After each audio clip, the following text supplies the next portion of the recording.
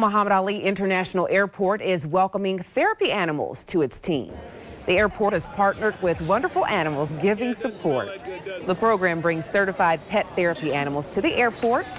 Today, we had a chance to meet some of the dogs. The goal is to help passengers have a more relaxing traveling experience. Folks that are maybe a little anxious about traveling or have a death in the family, military deployment, other situation that could be a little stressful, we hope this just provides them a little bit of comfort. Along with dogs, there are also cats and other small animals. Right now, they'll be at the airport Monday, Tuesday, and Thursday from 10 until noon.